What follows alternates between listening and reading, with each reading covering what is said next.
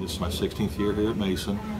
I teach Comic Connections. It's an intervention support class geared at helping kids that struggle a little bit with school for a wide variety of reasons. A lot of kids that I work with, they struggle one reason or another, but they all want to get high school diplomas, obviously. There are different levels of motivation. They're all reachable, and what I try to do is I just try to meet them where they are. You got to build the relationship first. I try real hard to do that.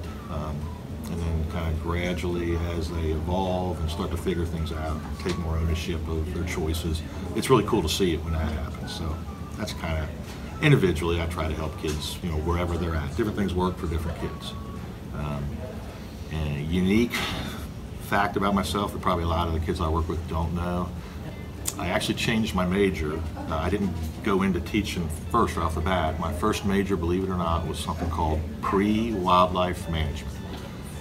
Straight out of high school, I went to Louisville, played football there for a little bit, and I thought I wanted to fight forest fires and go out west and be a park ranger until I realized that they don't make any money. So that went down the drains. And then I switched to accounting because I thought, okay, accountants make good money, but they basically are working with numbers, sitting in a desk in an office all day, 8 hours a day. My ADHD, nah, that wasn't any good. So then I just somehow fell into psychology and health, and those were my majors, and education came kind of as a byproduct after that.